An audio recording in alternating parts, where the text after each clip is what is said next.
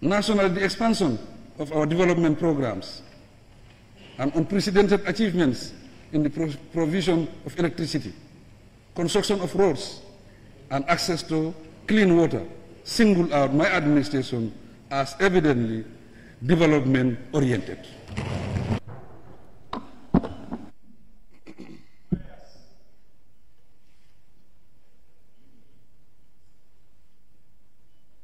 Almighty God, who in thy wisdom and goodness has appointed the offices of rulers and parliament for the welfare of society and just government of men, we beseech thee to behold with thy abundant favor us thy servants, whom thou hast been pleased to call to the performance of important trusts in this land.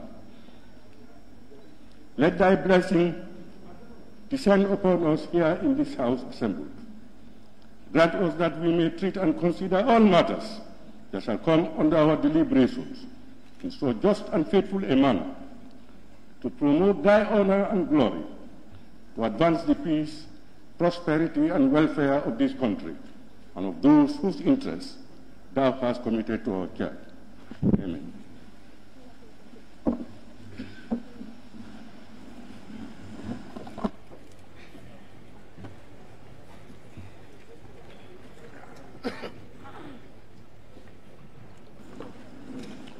Communication from the chair.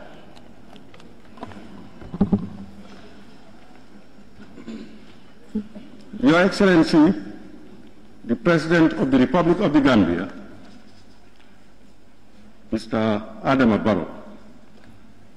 Your Excellency, the Vice President of the Republic, my Lord, the Chief Justice of the Gambia, and Justices of the Superior Courts, former Vice Presidents here in present, former Deputy Speakers of the National Assembly, Honorable Deputy Speaker and Honorable Members of the National Assembly, Honorable Cabinet Ministers here in present, former members of the National Assembly, members of the Diplomatic and Consular Corps, Secretary General and Head of the Civil Service, Chief of Staff, Office of the President, regional governors, non-mayors and chairpersons of area councils, service chiefs, leaders of political parties, senior government officials, venerable religious leaders, our distinguished invited guests, the press, and all other protocols duly observed. Honorable members, in accordance with Section 77(1) of the 1997 Constitution and Order 21 of the Standing Orders, His Excellency Adama Barrow, President of the Republic of the Gambia, is here today to attend and address a session of the National Assembly on the condition of the Gambia, the policies of the government, and the administration of the state. 2024 legislative year. We are here together as a nation to witness a significant event in the life of our democracy. That is the President's State of the Nation address. In this regard, I wish to extend on behalf of both sides of the Assembly a warm welcome to His Excellency the President to his hallowed chamber. Your Excellency, we are deeply honored by your presence and look forward to your insightful address, which will provide us with an overview of the current state of our nation, the progress we have made, and the promises and challenges that lie ahead. Honorable members, His Excellency's presence in this Assembly today is also significant in our parliamentary calendar. It enables honorable members of the legislature to have the opportunity to hear from the head of the executive on the condition of the Gambia, the policies of the government, and the administration of the state. Traditionally, this particular sitting of the Assembly attracts Gambians and people from all walks of life. Therefore, on behalf of both sides of the Assembly, I welcome you all. Your presence underscores the importance of this occasion and the collective commitment we share in shaping the future of our country. On that note, honorable members, I wish to once again welcome His Excellency the President to the National Assembly in fulfillment of his constitutional mandate. I thank you all. Clerk, can we proceed? Motion. State of the Nation Address 2024 by His Excellency, the President of the Republic of the Gambia. Honorable members, I have the singular honor and privilege to invite His Excellency, President Adama Barrow, President of the Republic of the Gambia, to deliver his speech. Your Excellency.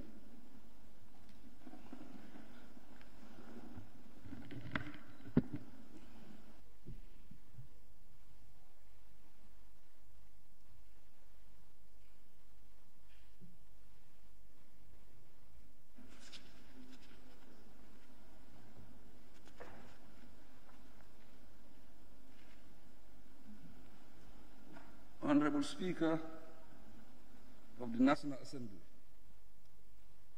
honorable members of the National Assembly, Your Excellency, the Vice President, Your Worship, the Chief Justice of the Gambia, Excellencies, former Vice Presidents, Excellencies, members of the Diplomatic and the Consular Corps, senior public officials and service chiefs, party leaders, honorable religious leaders, distinguished personalities, ladies and gentlemen.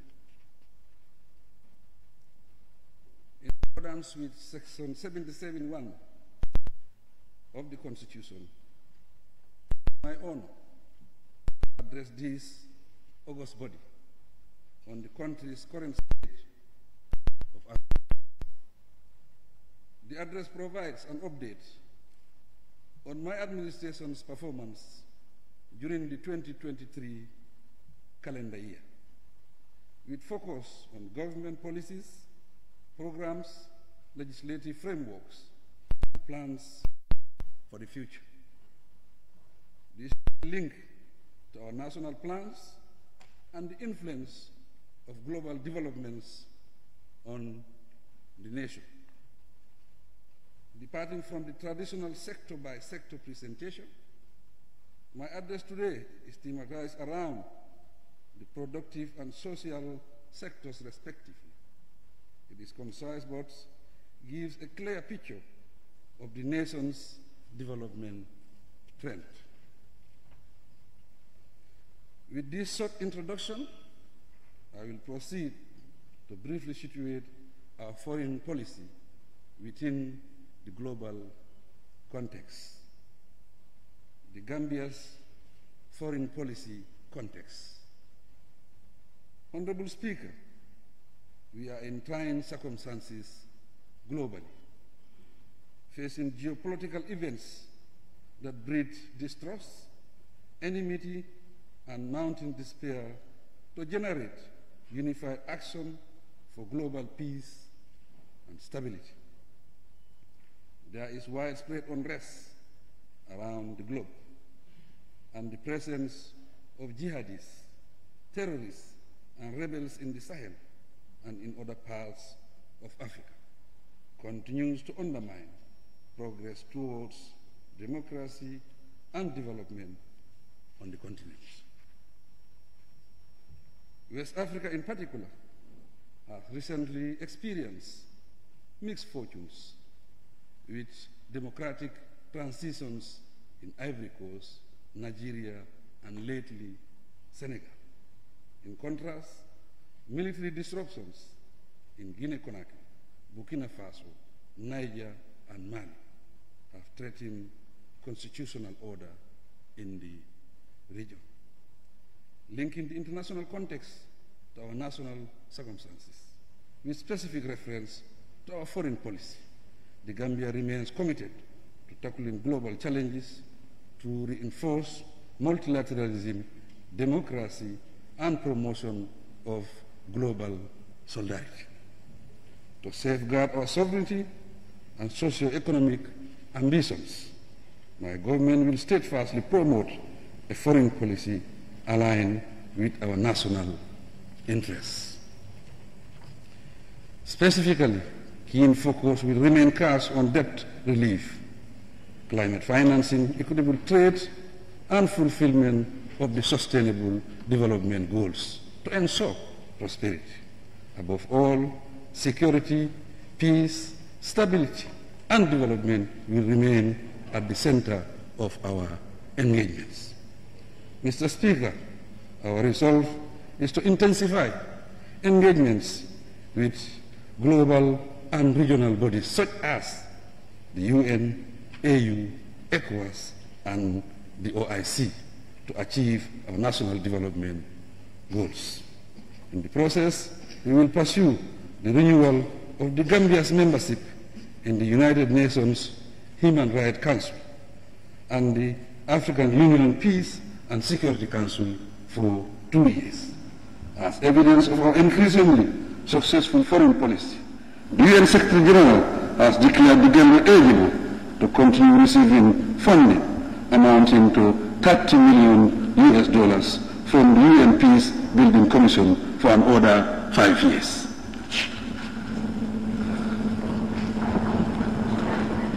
Closely related to our international visibility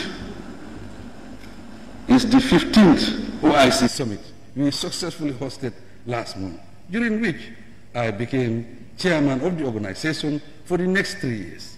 The summit has added great impetus to our international prominence. I re-echo my gratitude to all Gambians and international partners who contributed to the successful hosting of the summit. Proudly for us, the event was rated as one of the most successful summits in the history of the organization. At the bilateral level, we aim to deepen relationships with our partners and explore new fronts that would benefit the nation. The establishment of 2 new embassies in Europe and 1 in Asia, as approved by this distinguished assembly, is a move in that direction. As confirmation of our growing friendship and bilateral relations around the world, 30 diplomats presented their letters of credence to me during last year. In strengthening good neighborliness, we hosted the 3rd biannual Senegalo-Gambian Presidential Council in August 2023 and the maiden walking visit of the new Senegalese president last April. Honorable Speaker, the Ministry of Foreign Affairs is in the process of validating its draft foreign service regulation and draft posting policy, in addition to a foreign service bill which will be submitted to the Cabinet for review and approval.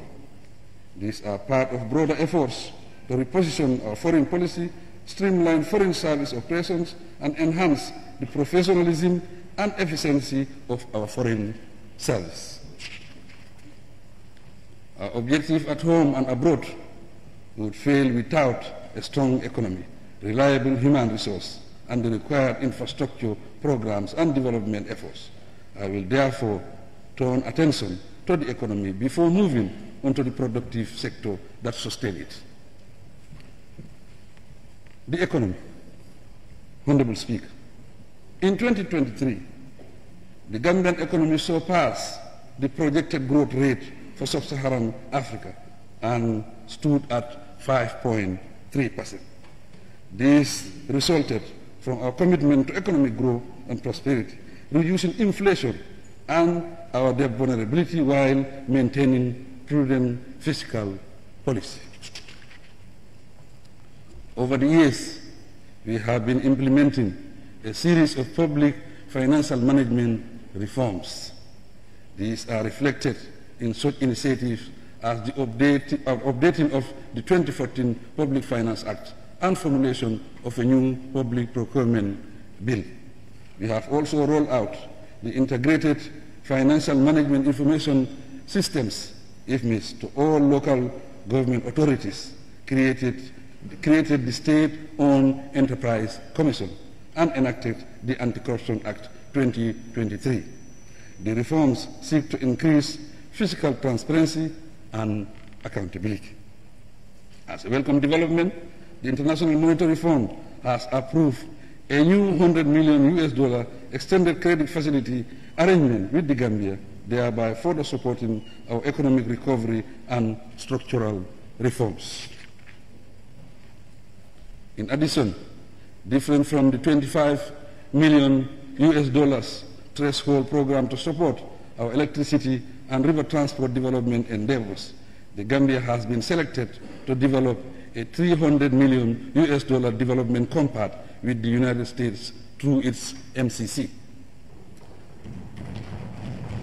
Strategically, we recently launched a $1 billion recovery-focused National Development Plan, YIRWA 2023-2027, which builds on the progress made during my first term in office. I am optimistic that the economy will continue to grow stronger. Agriculture and natural resources. Honorable Speaker. Agriculture and our natural resources are crucially important feeders of our economy.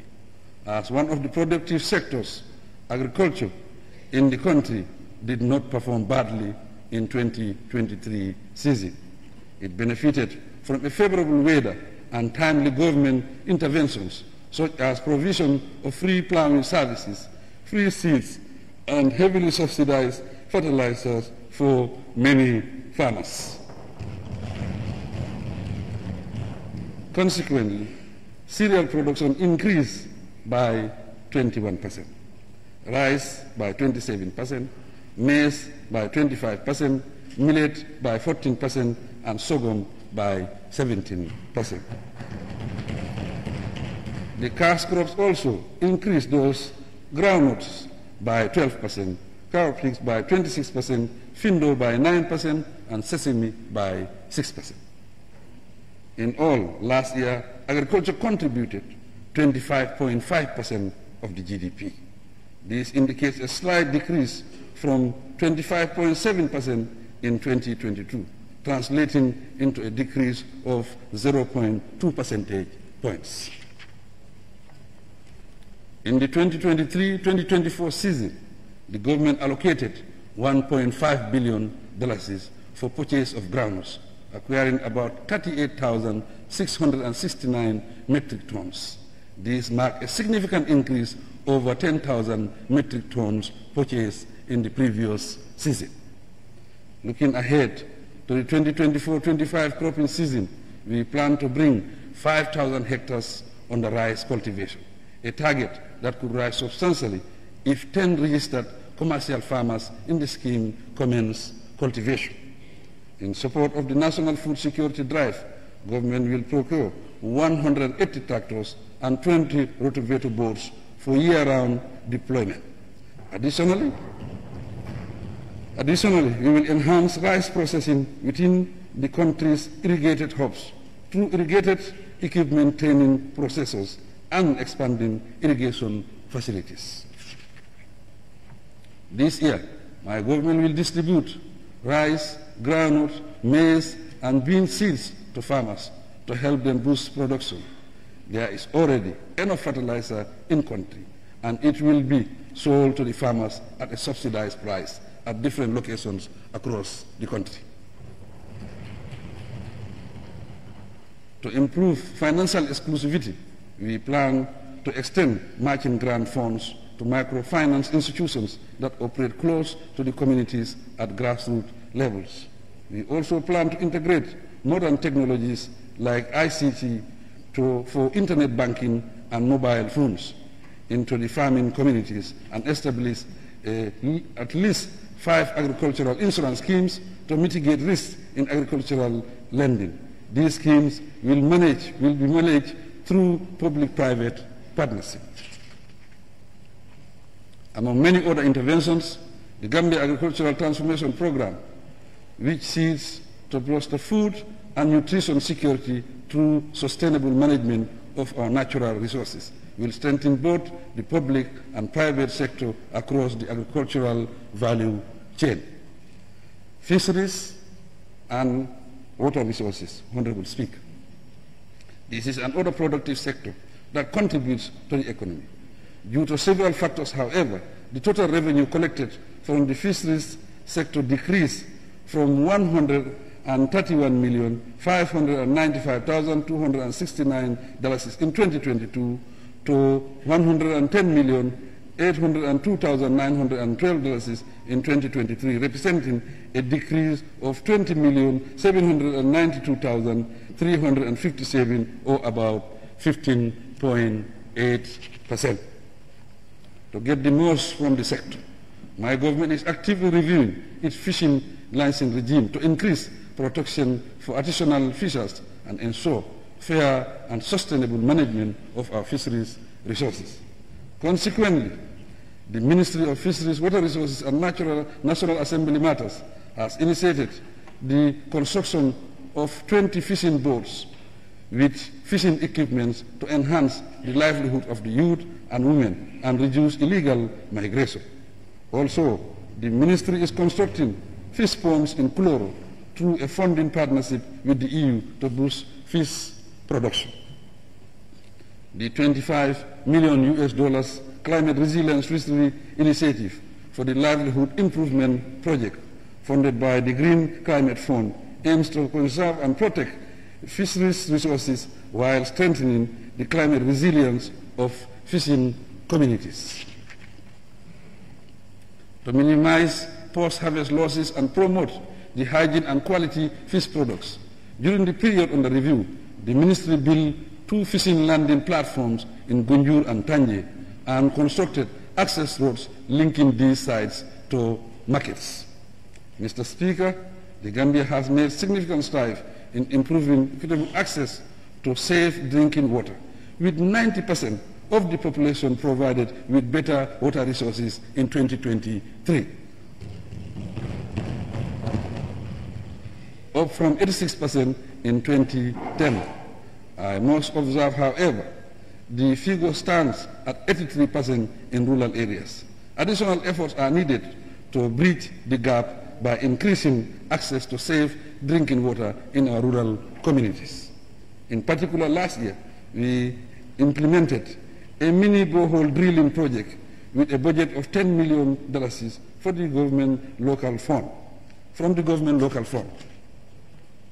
15 communities now have access to safe and high-quality drinking water through the project.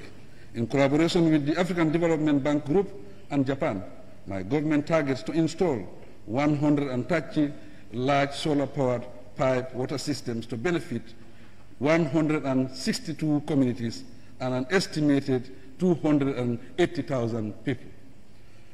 To this end, 20 boreholes were inaugurated in December 2023, 55 have been installed, and the remaining 55 will be completed in 2025. My government will not relent in sustaining these efforts. Transport, works, and infrastructure. Honorable Speaker.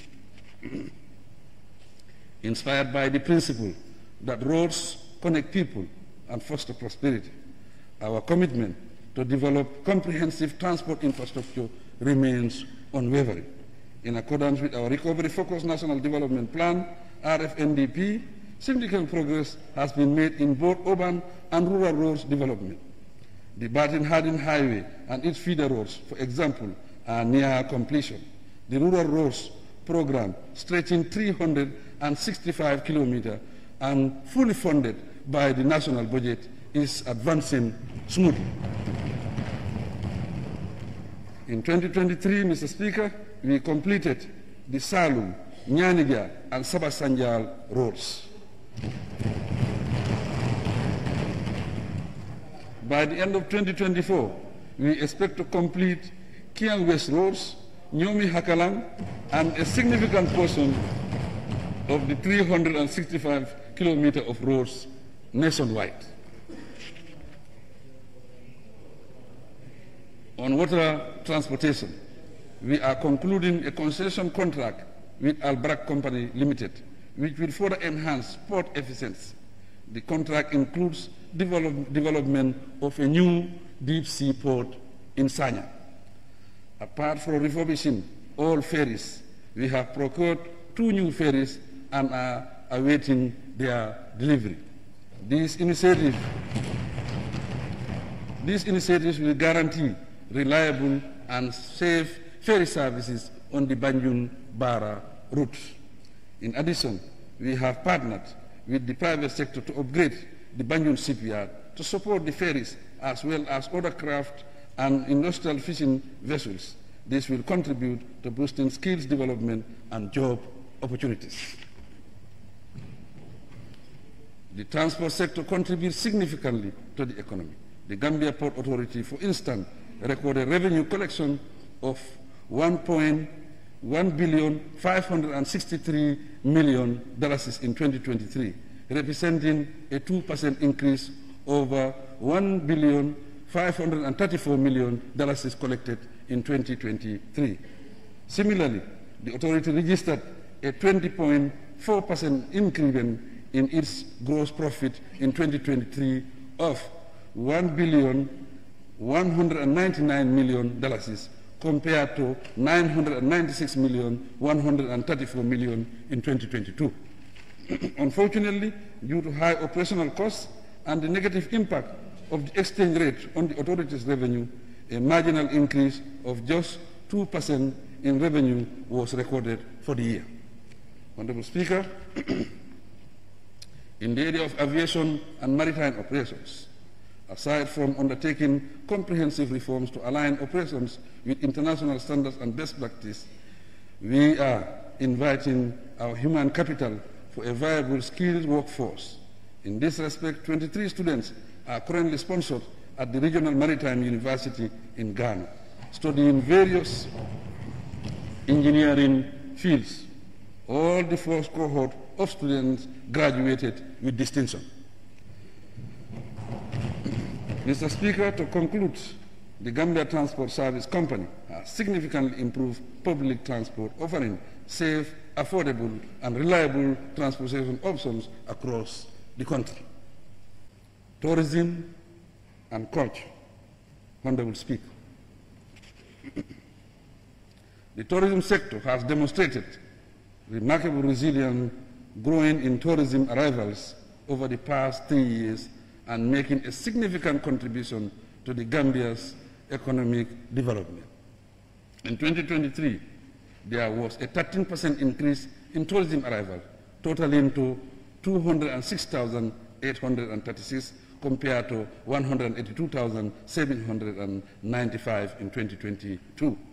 The increase in arrival has translated into revenue increase from 168 million in 2022 to 333 million in 2023.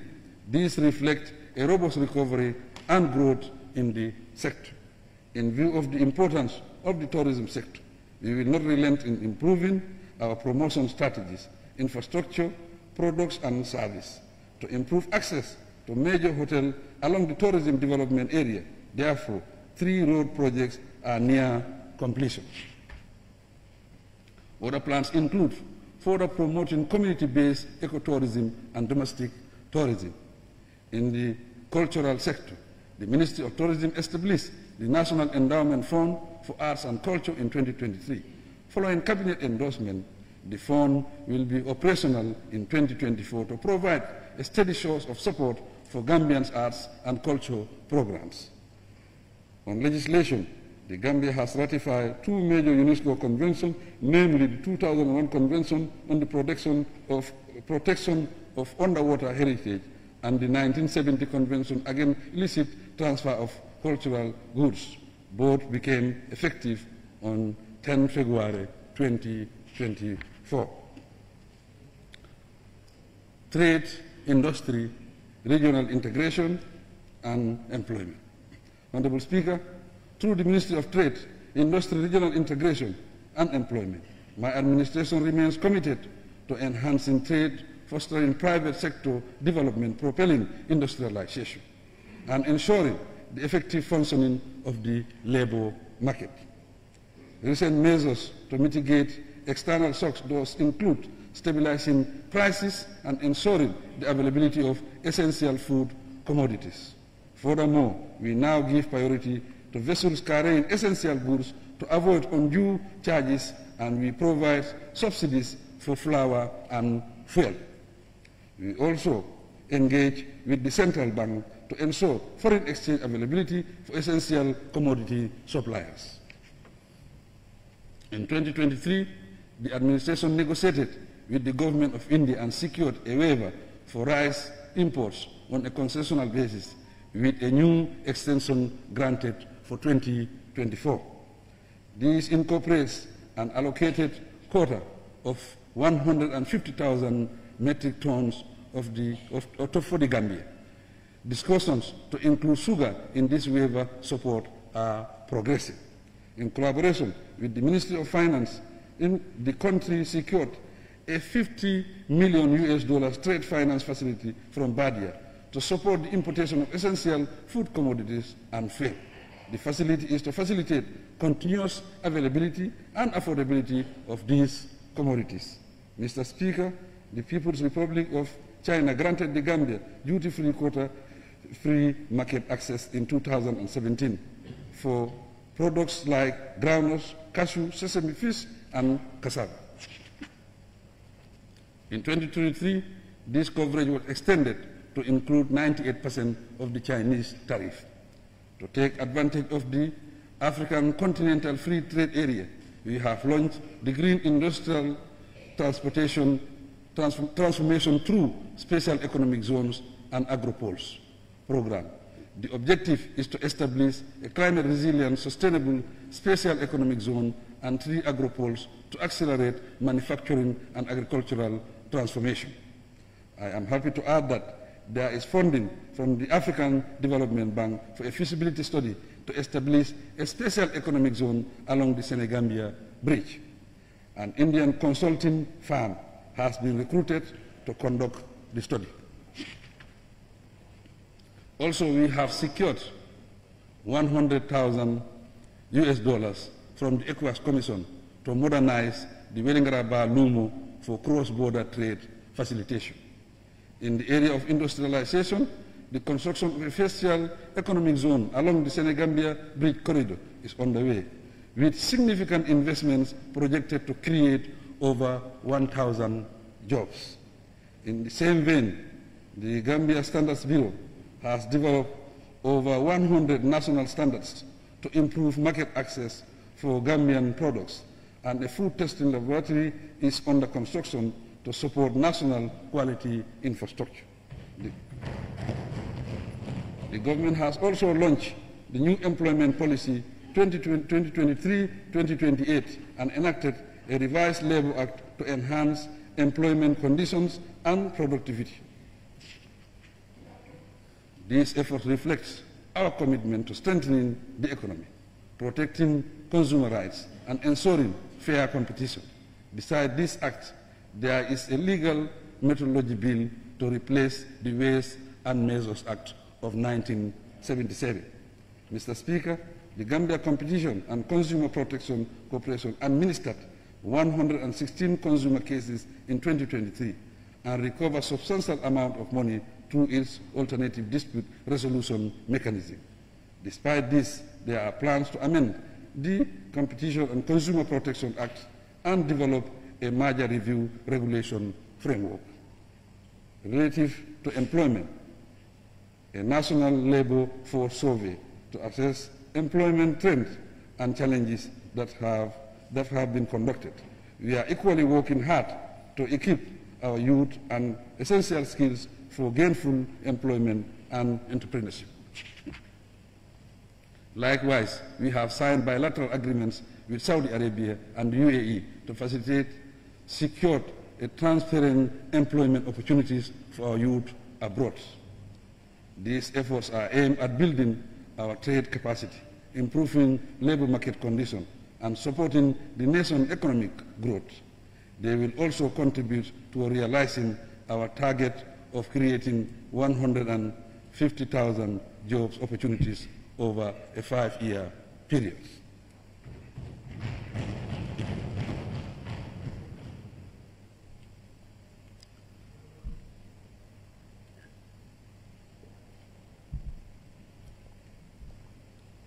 Petroleum and Energy, Honorable Speaker.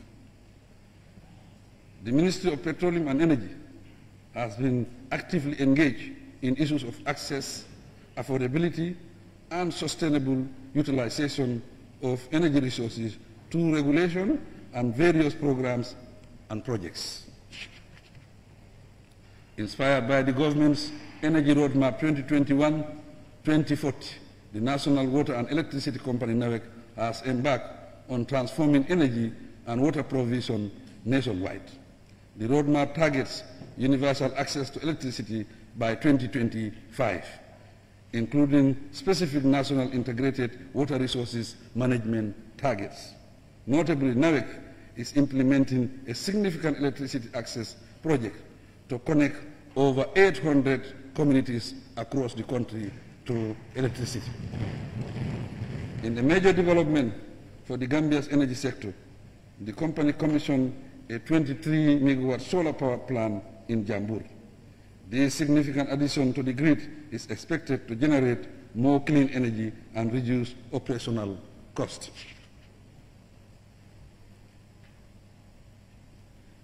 In the geological sector, the focus remains on the sustainable use of mineral resources essential for the construction industry. Specifically, the demand for sand in 2023 exceeded 1 million cubic meters due to extensive infrastructural development. Although the mining sector generated $172,962,922 as revenue during the reporting period, sand, gravel, and other heavy mineral concentrates contributed significantly to this achievement. The Gambia National Petroleum Corporation, GNPC, continues to pursue energy security by exploring and developing the country's petroleum resources. It has engaged in power purchase agreement and partnership for crude oil exploration and capacity development with entities like the Nigeria National Petroleum Corporation and Guinea-Conakry's SONAP. GNPC is also participating in the Nigeria-Maroc gas pipeline project, which aims to utilize West Africa's natural gas resources and provide alternative export routes to Europe. Be assured that the government will continue to pursue the profitable utilization of the country's energy and geological resources. Pertaining to water provision, a major water project under the OIC Infrastructure Development Program, valued at $22.5 million seeks to increase water production accessibility to underserved areas. This initiative is aligned with the global goal on access to clean and safe drinking water. Still, NAWEC is implementing an emergency water project funded by the World Bank for $13 million. The project incorporates drilling boreholes to expand water access in the Greater Banjul area and the North Bank region. Environment, climate change, and natural resources, Honorable Speaker. On climate risk management, the Ministry of Environment, Climate Change, and Natural Resources is currently developing a legal framework to oversee the carbon trading market in the Gambia, aiming to better manage climate risk.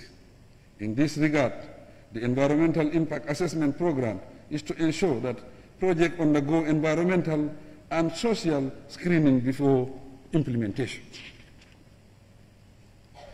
The NEA remains steadfast in taking the lead to protect the environment and ascertain the security of everyone in the country. To succeed, the agency is completing a state-of-the-art laboratory to analyze chemical and soil samples, among other functions. The facility will support informed decision-making and timely action to protect the environment and public health. Recent cabinet approvals include the NEMA Amendment Bill 2022, the Hazardous Chemicals and Pesticides Management Act Amendment Bill and the Waste Bill. Their enactment will significantly strengthen efforts to tackle environmental challenges. The Forestry and Wildlife Management.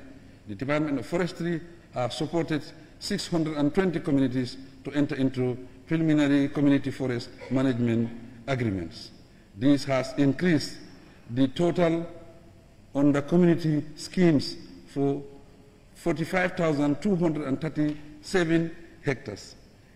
In line with my government's position on planting trees, efforts in this area extended to seed distribution of indigenous tree species and the planting of 468,617 trees across the country.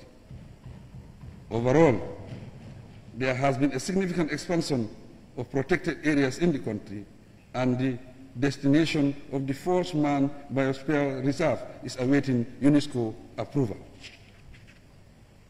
Added to this, the EU LIFE project has been approved for implementation in 2024. Complementing this initiative is an ongoing large-scale mangrove restoration project in various regions. These comprehensive measures reflect the government's devotion to environmental stewardship and sustainable development. Population and social protection, Mr. Speaker, ladies and gentlemen.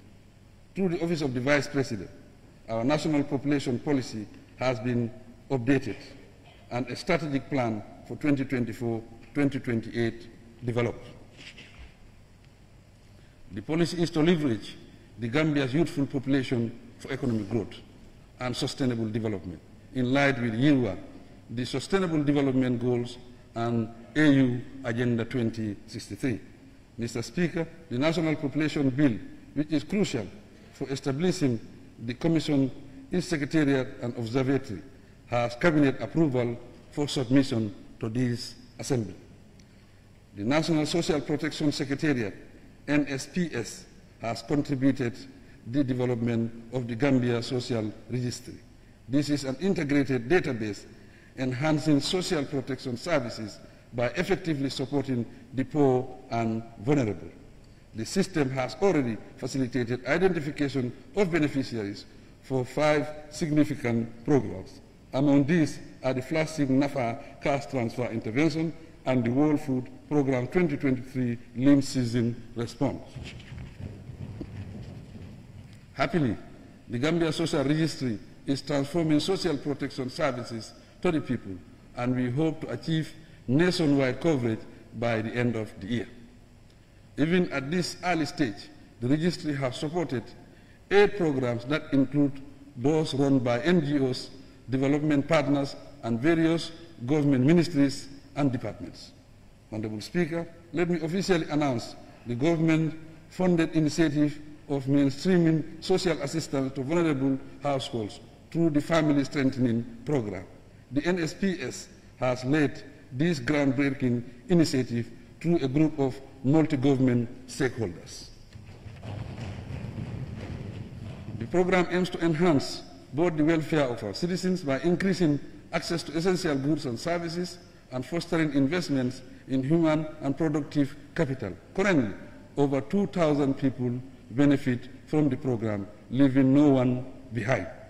To lay the foundation for a sustainable social assistance sector, the National Social Protection Bill, now with the legislature, is to establish a robust framework on social protection rights through a social protection fund that will expand government support to the most vulnerable groups.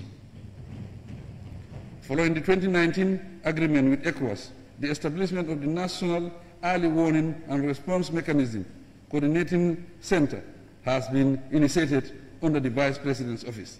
A bill to formalize it will be presented to the National Assembly.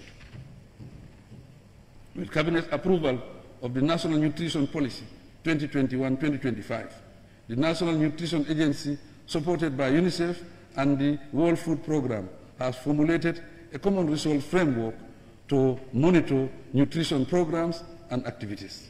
In addition, to combat micronutrient deficiencies, the National Nutrition Agency launched a food fortification and biofortification strategy that targets critical deficiencies among women of childbearing age and children under 5.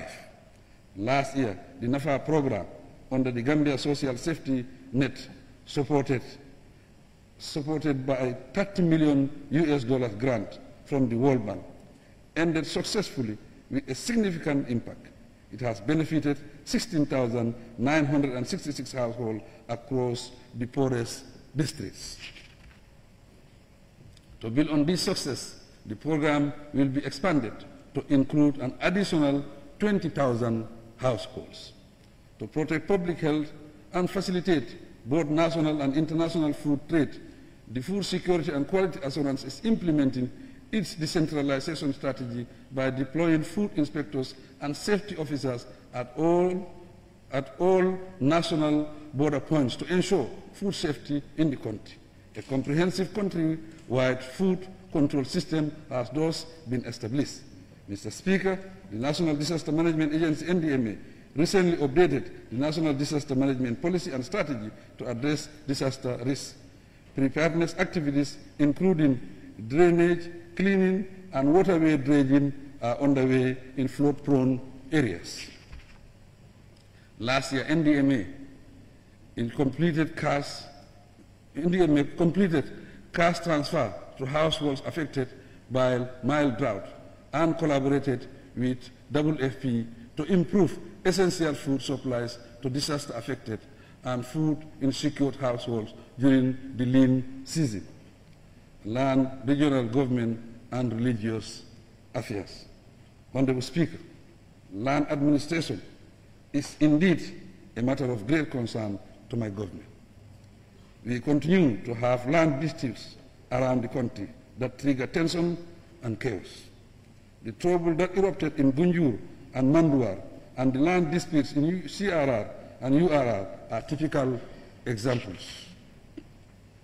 In the same way, the destruction of forest land and reserve or protected sensitive wetlands threaten the peace in some communities. Equally troubling are the communal boundaries and international border tension, thus requiring attention.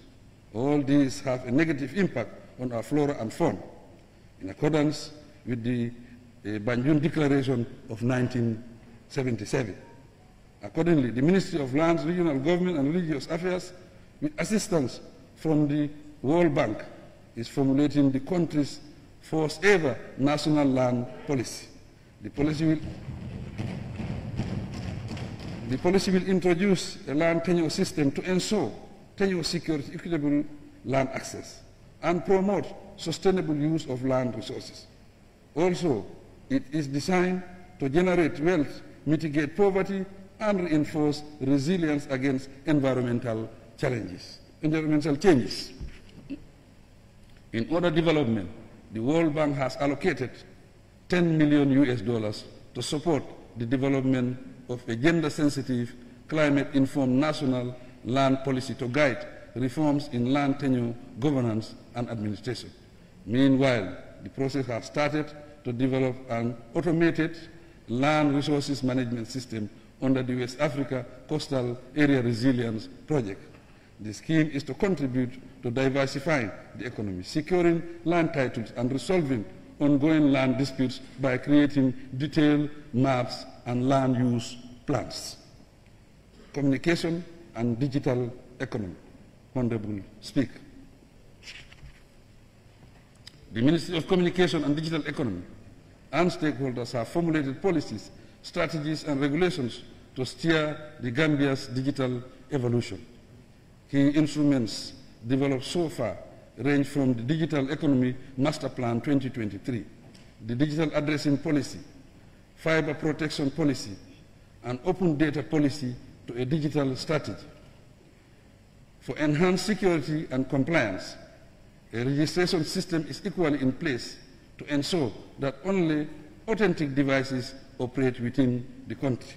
In collaboration with the Public Utilities and Regulatory Agency and the Gambia Revenue Authority, we have engaged SICPA, a company in South Africa, to implement a revenue assurance and tariff monitoring system. This system is to guarantee accurate taxation on both international and local voice traffic, including value-added services.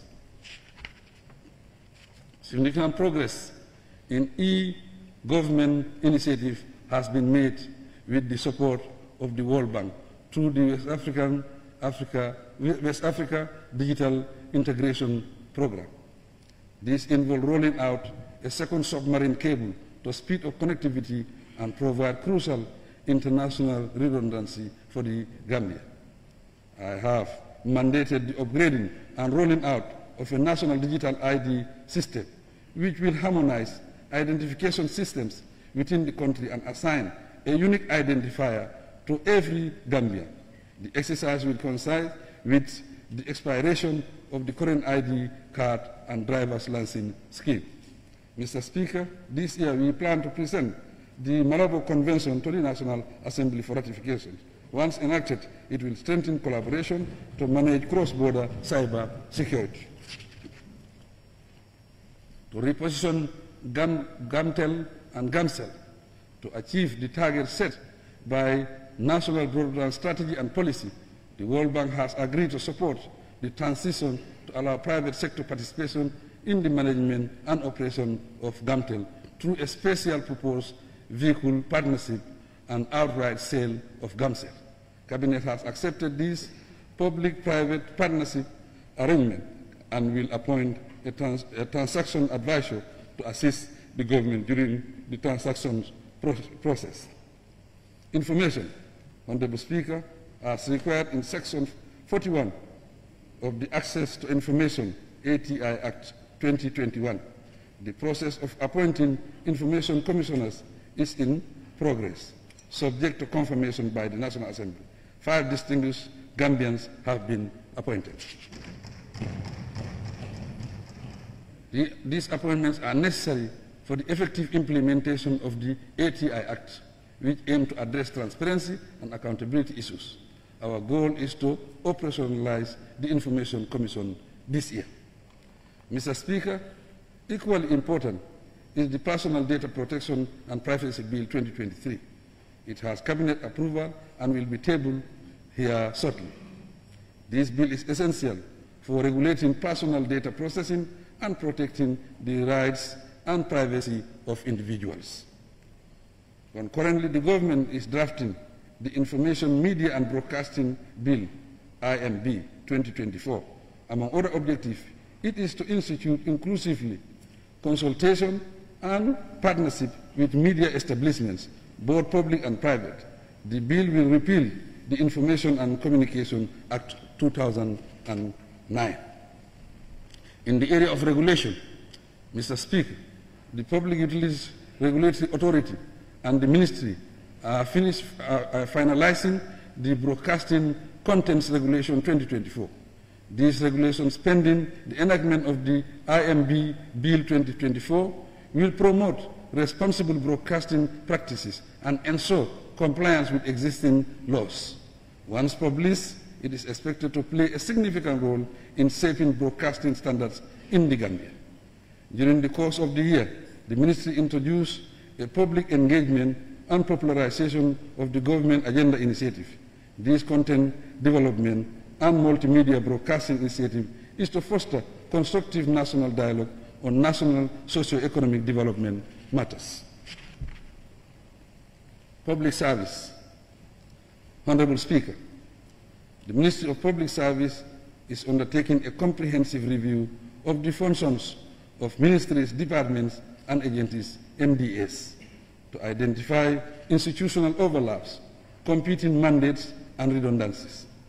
Based on the employees of the government, ministries, and departments, the civil service is 49,893 strong, 27,940 are male, while 21,953 are female.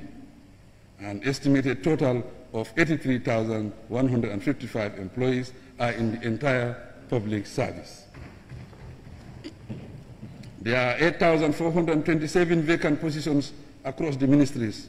Most of them are in the ministries of Interior, Defense, and Health.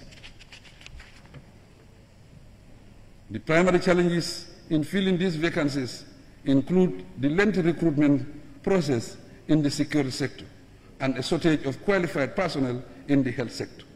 The e-recruitment system also posed initial challenges, but it has since been improved. The ministry continues to implement the civil service reform program through various strategies and approaches, principally for effective management of the public service review of the Public Service Act 1991 is at the tail end. Mr. Speaker, the Civil Service Reform Program 2018-2027 is to devise a standard personal administration system and maintain discipline and ethical conduct in the civil service. Furthermore, it is to maintain proper remuneration packages and incentives for the civil servants, build adequate capacity for performance and accountability within the civil service, and institutionalize meritocracy.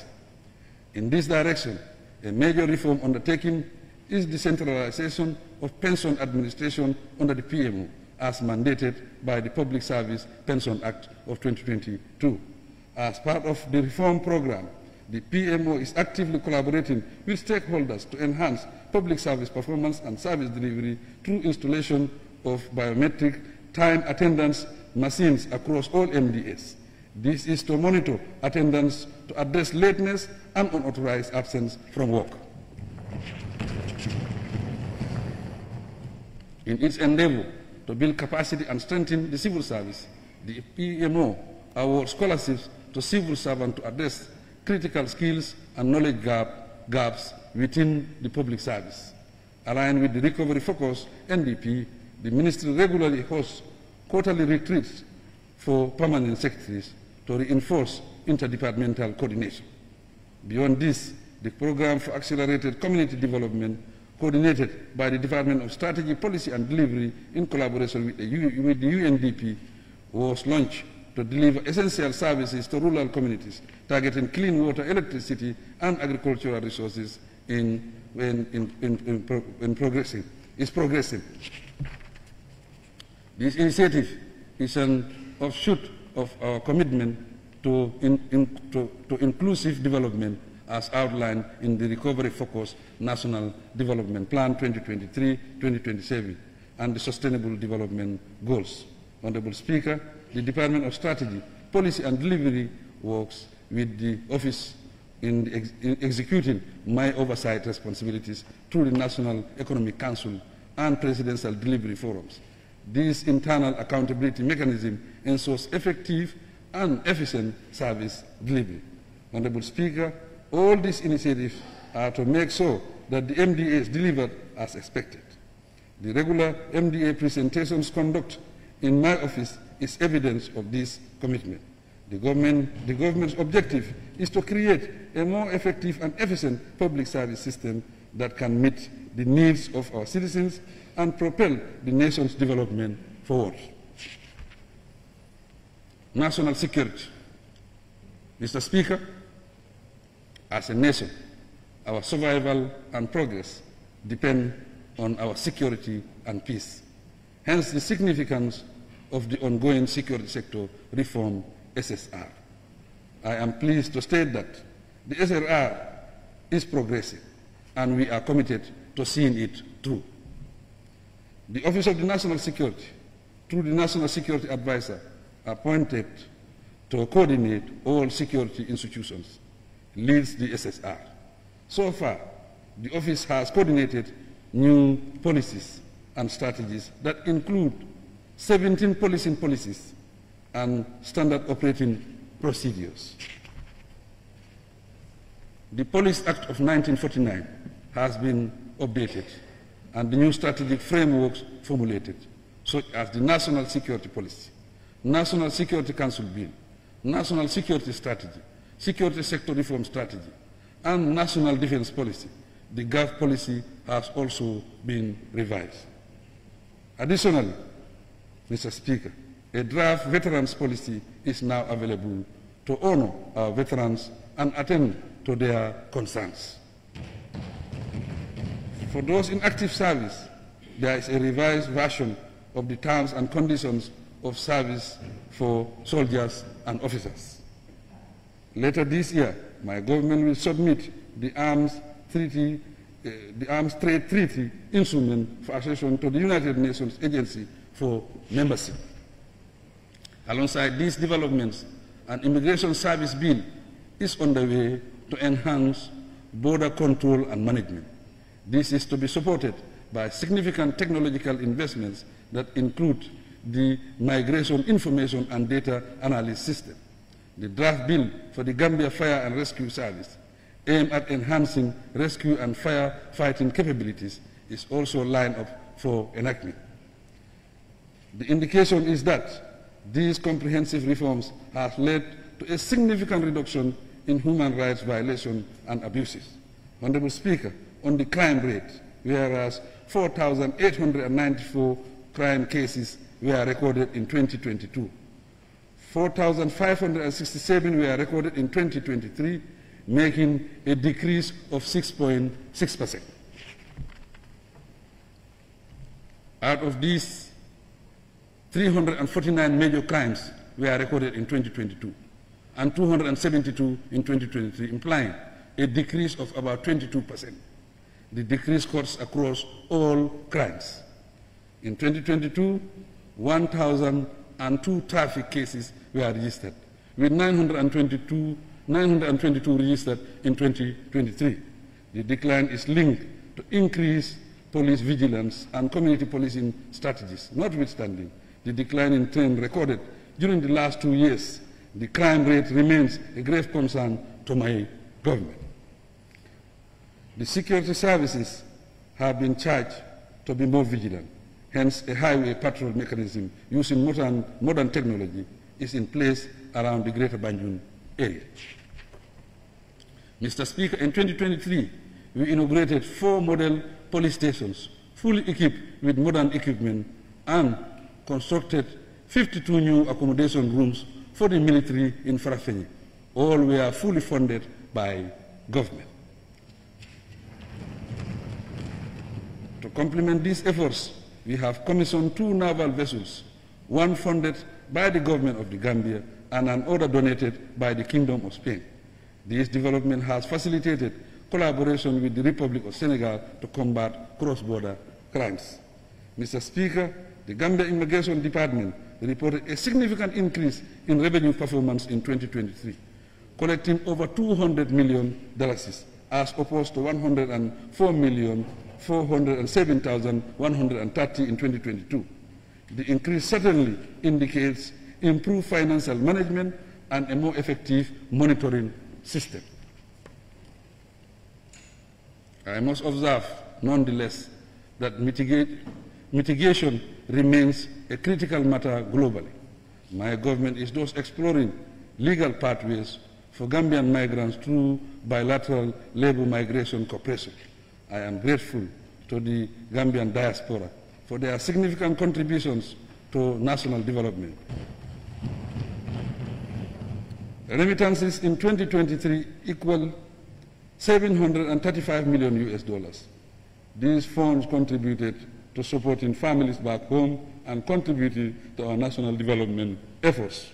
Moving on, our stance against drug abuse is underscored by impressive seizures and convictions achieved by the Drug Law Enforcement Agency. The agency is working actively with partners to establish a rehabilitation center and has launched a drug demand reduction program to educate the people, particularly young persons, on dangers of drug abuse. In the correctional system, plans are underway to close the Mile 2 precinct property and integrate it into the Banjul Port area. The entity will be transferred to Josuang or relocate to a new site in the Greater Banjul area. This is in accordance with the TRRC recommendations and various human rights reports. Women, children, and social welfare, Honorable Speaker. In 2023, the gender, women, and social welfare sector made substantial progress in several critical areas. They constructed shelter support services in Bakote to temporarily house survivors of gender-based violence, GBV. To accompany this, a GBV and Child Protection Helpline 199 has been integrated with the Gender Management Information System. In addition, the government has introduced a victim support fund to facilitate the rescue, rehabilitation, and reintegration of victims of sexual and gender-based violence. Mr. Speaker, my administration has reinforced the legal framework to protect the rights of women, girls, and persons with disability through several acts. In 2023, we established special courts specifically to handle cases related to child custody and other child-related issues. In monetary terms, the Ministry of Gender, Women and Social Welfare, in collaboration with the National Social Protection Secretariat, has rolled out the government-funded initiative of mainstreaming social assistance amounting to $30 million.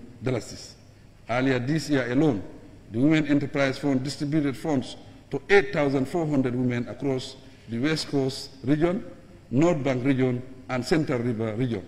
Also, financial assistance was extended to persons with disability from the Disability Fund. Honorable Speaker, noteworthy is the private member bill to repeal the Women's Amendment Act 2015, currently under review by the legislature. While awaiting its outcome, government remains committed to enforcing the prohibition of FGM in the Gambia.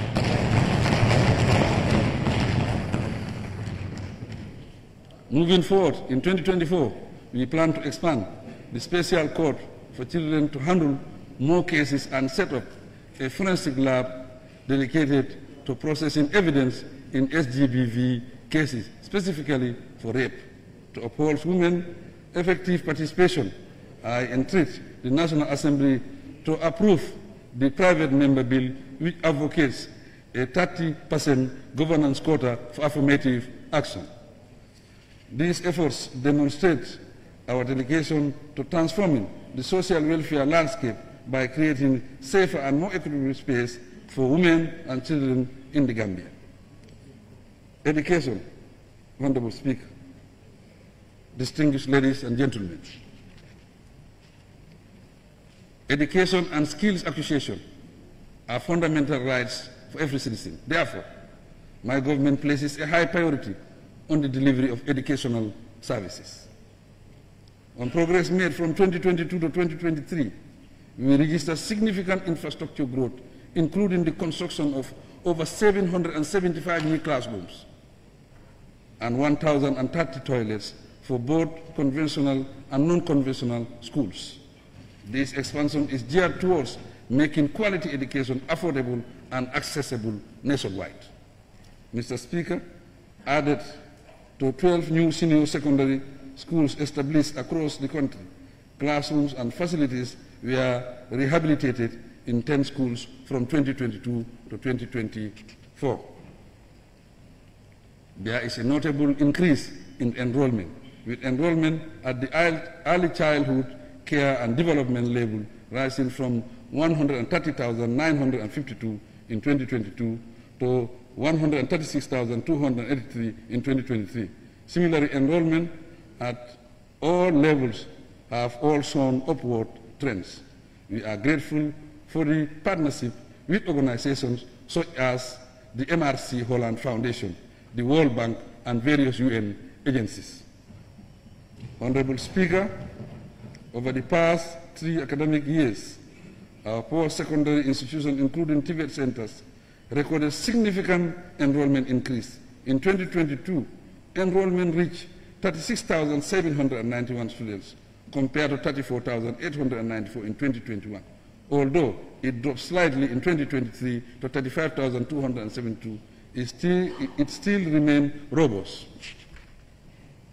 Linked to this recently, I launched the Skill, Innovation and Entrepreneurship SIE Fund to train our young people to utilize technical skills learned from the classroom is suitable for business ventures. Mr. Speaker, the number of graduates from our public institutions continues to increase in view of the increase in the number of higher education institutions in the country. The University of the Gambia alone impressively graduated 1,321 students in 2022 and 1,329 in 2023. Of course, its capacity to increase enrollment is constrained by several factors. The government supports students through scholarships, both within the country and abroad. In 2023, we supported 1,591 students with scholarships.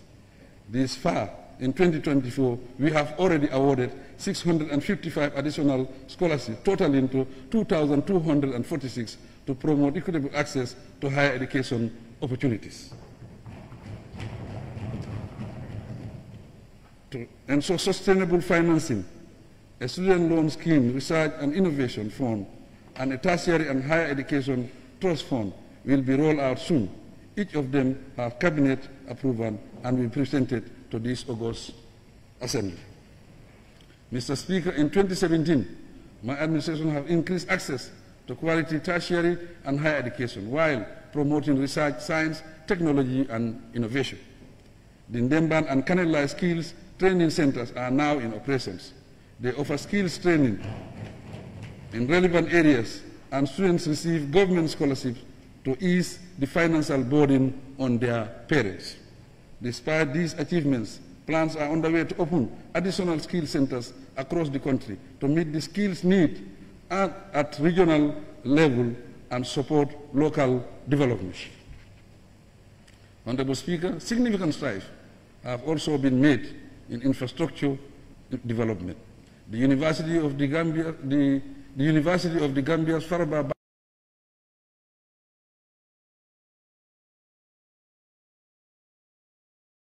Science, Engineering and Technology is expected.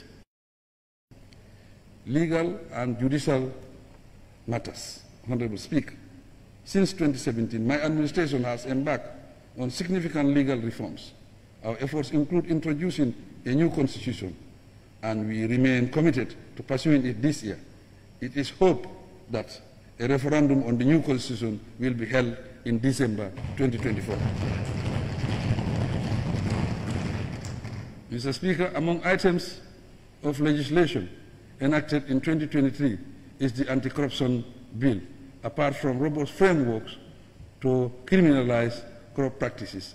Specialized anti-corruption agencies has been strengthened to effectively enforce the law on corruption. The Victim Reparation Act aimed at providing reparations to victims of human rights violations from the past regime has been enacted. To ensure integrity and accountability in government, so has the Ban from Public Office Act been enacted to prevent individuals convicted of corruption or related offences from holding public office. The former President's Act, also enacted, acknowledges the services of the nation's former leaders. It provides for their dignified post-presidential life while balancing it with the interests of the Gambian people. Honorable Speaker, another piece of legislation is the Commission of Inquiry Amendment Act 2023 to conduct thorough investigations and ensure justice and accountability within government. Several other bills are now under consideration. Among them are the Criminal Offences Bill and the Criminal Procedure Code Bill. Both are vital in building a more transparent and accountable society. Mr. Speaker, the Ministry of Justice is acting on the TRRC recommendations, particularly through the drafting of the Special Accountability Mechanism Bill and the Special Prosecutor's Office Bill. These bills are part of a broader strategy to establish a hybrid court in collaboration with ECOWAS. The court will apply both domestic and international law to TRRC cases. The establishment of the Special Criminal Division of the High Court, staffed by distinguished Gambian judges, marks a huge step towards presiding over TRRC-related cases impartially and effectively. As we continue to strengthen our legal and judicial systems, my government remains resolute in its commitment to upholding the rule of law and ensure justice for all Gambians. Youth and sports. Honorable Speaker, one of our objectives is to guide our youth towards entrepreneurship, employability, and leadership, foster widespread community and national sports participation, and strive for spotless international engagements. The period under review marks significant strides in this direction. The revision of several legislative frameworks and policies and the effective coordination of related programs across the nation via satellite institutions are notable aspects of this drive. On further legislative efforts, with support from the UN Peace Building Fund, the Ministry of Youth and Sports and their stakeholders have reviewed key acts and developed the new Gambia Sports Bill and Youth Bill, alongside proposed amendments to other existing acts. These will be presented to the National Assembly. The Youth and Sports Development Levy has facilitated the construction of sports facilities in strategic national locations and the implementation of the Youth and Sports Revolving Loan Fund. Several mini stadiums have been inaugurated, and there are more construction works and upgrading of facilities in the pipeline. Mr. Speaker, our national teams have proudly represented the nation in recent international competition, participating consecutively in the 2023-2024 African Cup of Nations and the All Africa Games. We applaud them and wish them well in all future competitions. The Ministry of Youth and Sports is continually initiating skills development and employment opportunities for youth. The National Youth Service Graduate Program, launched last August to prepare young graduates for the job market, is a clear example. Another is the ongoing training in sustainable farming practices provided by the Gambia Songhai Initiative. In 2023, the President's International Award Scheme celebrated the achievements of 1,650 young recipients. Likewise, we continue to support needy training programs which have benefited over 1,000 young people. The backward returnees, many of whom have started or scaled up their businesses, are participants in these programs. Health, Honorable Speaker. Without compromising on quality, my administration is dedicated to delivering healthcare services, putting emphasis on primary healthcare, efficient service delivery, a well-trained healthcare workforce, and strong health infrastructure. In this direction, we recently inaugurated 5 new state-of-the-art health facilities in Salikenye, Kianjali, Chismajau, Tumanna, and Mankamangunda, respectively. Construction of the Njau Health Center is progressing with satisfaction. With World Bank support, works are in progress on the National Food and Drug Quality Control Laboratory at Brusubi, a new biomedical engineering unit, and the National Emergency Treatment Center in Farato. Completion is expected this year. On a separate development, my government has allocated $250 million to procure essential medicines to readily ensure treatment of common communicable diseases, especially for maternal and child health. This aside, we continue to collaborate with the Global Fund to combat HIV and AIDS, tuberculosis, and malaria. Accordingly, we have successfully secured a grant of $23,415,791 to fight these diseases and to strengthen the health system from January 2024 to December 2026, thereby continuing efforts from the 2020-2023 funding cycle. Similarly, the Global Fund has committed $2.4 million to support the installation of a CT scan as part of our health system strengthening initiative. For 2024, an additional grant of $7,859,024 has been awarded to addressing unfunded demands in strategic areas that include tuberculosis mitigation, enhanced surveillance and data systems, oxygen and respiratory care laboratory systems, and diagnostic networks, as well as community health work programs. As we strive to meet and exceed the healthcare needs of the Gambian population, my government's commitment to enhancing healthcare infrastructure, expanding service delivery, and utilizing international partnerships remains unwavering. Meanwhile, our postgraduate medical and nursing training programs are making a significant difference by strengthening our healthcare workforce.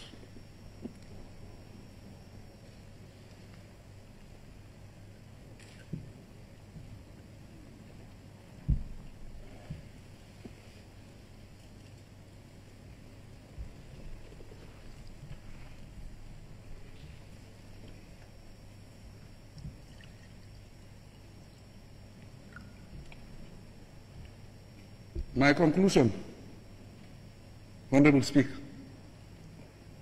Honorable National Assembly members, distinguished ladies and gentlemen, my address clearly portrays a nation that is amazingly recovering from the devastation of a global pandemic that strangled the world economies. A nation in progress, and a nation whose development efforts are already yielding resounding results.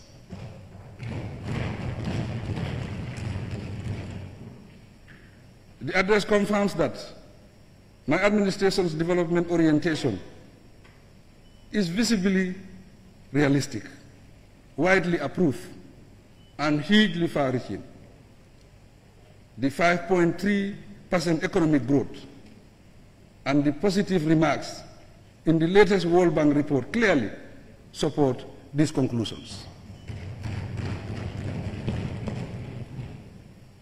The OIC summit, our international ratings on press freedom and human rights, our growing bilateral relations, and the key positions we hold in ECOWAS, AU, and UN vividly demonstrate our acceptance on the world stage.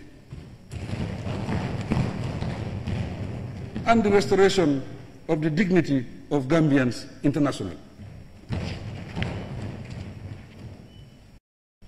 Nationally, the expansion of our development programs and unprecedented achievements in the provision of electricity, construction of roads, and access to clean water single out my administration as evidently development-oriented. Gambians who never had the privilege of gaining access to electricity, education, healthcare, or water facilities up-country now enjoy this right. All these together with the social protection program and other interventions that target the poor and vulnerable testify to our resolve to fight poverty and guarantee equitable distributions of the nation's resources. The scholarship packages, exceptional rise in the graduation rates of Gambians at degree level, the increase in tertiary and higher education institutions, and the corresponding expansion in curricular programs, as well as the employment and training initiatives for the youth and women, illustrate our commitment and care for equitable development and participation in the economy. With such commitments, we have implemented well-defined and well-targeted programs that have transformed communities and regions across the country. The first set of roads constructed in the URR, right through to the OIC roads, are very well conceived and very timely executed projects. In this way, we are translating our national vision into realistic giant development strides. Our experience over the years provides an example of how an under-resourced small state can be rescued from underdevelopment to rapid progress deliver from international isolation to global acceptance, and transform from a dictatorship to an acknowledged model of democracy.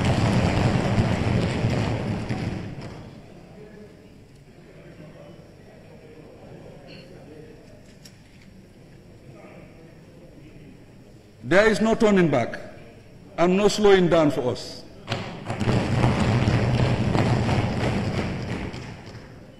We are development-oriented and consciously guided by the plight and needs and aspirations of the Gambian citizens, from whom we derive our legitimacy. We will continue to leverage the advantages that come with friendship and partnerships, built within the country and around the world, to contribute to global peace and progress, while pursuing the interests of the Gambian nation. Honorable Speaker, crime and the cost of living are indeed daunting challenges, because crime is a treble hindrance to peace, security and progress. We condemn all types of criminal activities.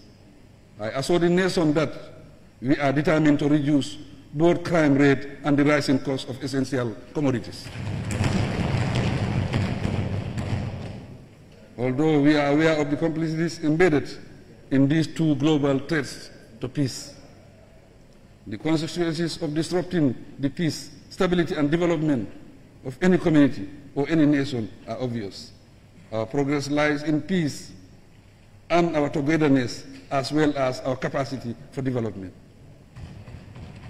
All that my government solicits, therefore, is that our common identity and development aspiration unite us, commit us to the nation, and force us to work together, regardless of party affiliation, ethnic origin, or religious orientation. Honorable Speaker, I thank you, together with the Deputy Speaker and all the honorable members of this noble assembly, for our legislative achievements and the relationships established among us. I am equally grateful to our development partners, the international community, and the entire Gambian nation, for without their collective support and efforts, we will not come this far. I urge that the spirit of the last national dialogue, the universal tenets of democracy, and our common attributes and values as human beings govern us and keep us together on track towards lasting peace, security, and accelerated development for us all. Despite our successes, we will never heed less, no indifference to the concerns and needs of the people. Though steadfastly, we will use our resources, time and energy to develop the country, raise the standard of living, and strive to meet the basic needs of the population. My belief is that investing today implies securing the future for ourselves and our offspring.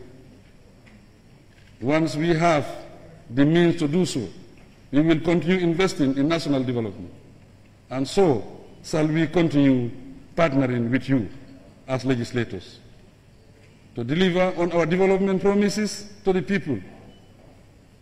May the Almighty God be our helper. I thank you for kind attention.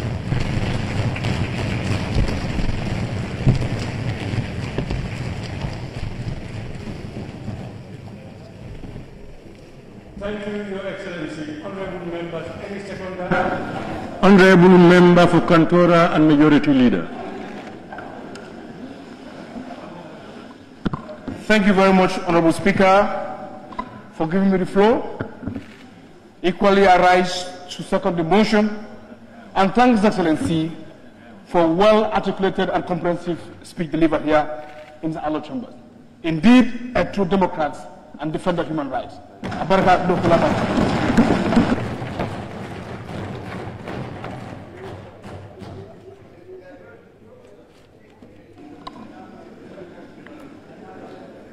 Thank you. Honorable members, it has been moved and seconded that this Assembly do consider the motion on the State of the Nation Address 2024 delivered by His Excellency, the President of the Republic. Those in favor, please say aye. Those not in favor, please say no. The ayes have it. Honorable members, the consideration and debate proper on the motion will be adjourned until Monday, 1st July 2024, to give honorable members ample time to read and digest the said address, where the Vice President and Cabinet Ministers are required to be present to witness the debate on the SONA. Before adjourning this sitting, please allow me, on behalf of both sides of the Assembly, and indeed on my own behalf, thank His Excellency, the President of the Republic of the Gambia, for his well-delivered and insightful State of the Nation address. The address has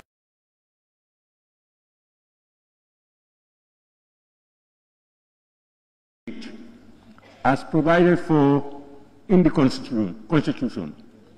The statement also provided us the opportunity to reflect on the achievements and challenges we face as a nation and the urgent need for national unity, peace and stability to propel the development needs and aspirations of our dear motherland. As the people's representatives, we are charged to do our best to ensure that the policies and programs outlined in His Excellency's address are scrutinized and debated with due diligence. It is also important for us to have a clear understanding of the government's policies, development programs, and aspirations. This will provide the National Assembly and its various committees with tools necessary to perform its legislative scrutiny and oversight functions. On that note, Your Excellency, I thank you once again for addressing this Assembly. In the same vein, I wish to express thanks and gratitude to His Excellency, the Vice President of the Republic, my Lord, the Honorable Chief Justice and Justices of the Superior Courts, all honorable members, and all distinguished invited guests for gracing this solemn occasion in our parliamentary calendar. By extension, on behalf of both sides of this august assembly, I also wish to register our gratitude to all Gambians for the support and collaboration in our collective drive towards nation building. May I also thank the Office of the Clerk, the Task Force, and all those who in their various ways contributed immensely towards making this day a success. I pray that Allah subhanahu wa ta'ala blesses and guide us all. Honorable members, before putting the question, may I kindly ask all guests to remain seated to allow His Excellency, the President, to take leave of the chambers, to be followed by the Vice President, Cabinet Ministers, and others. On that note, honorable members, I will now put the question. Be resolved that this August Assembly do stand adjourned until Monday, 1st July 2024. Those in favor, please say aye. Those not in favor, please say no. The ayes have it. This Assembly now stands adjourned until Monday, 1st July 2024 at 10 a.m. prompt.